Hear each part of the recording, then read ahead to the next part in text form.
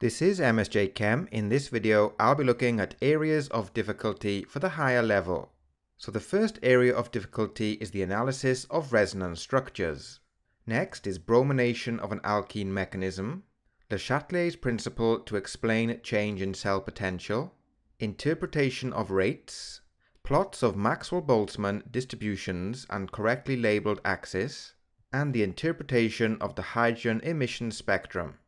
Next, we have diagrams of the formation of sigma and pi bonds, drawing Lewis or electron dot structures, ionic equations for electrolysis and prediction of products of electrolysis, drawing 3D optical isomers and their mirror images, inversion caused by SN1 and SN2 reactions, errors in experimental work, and finally buffers and their mechanism.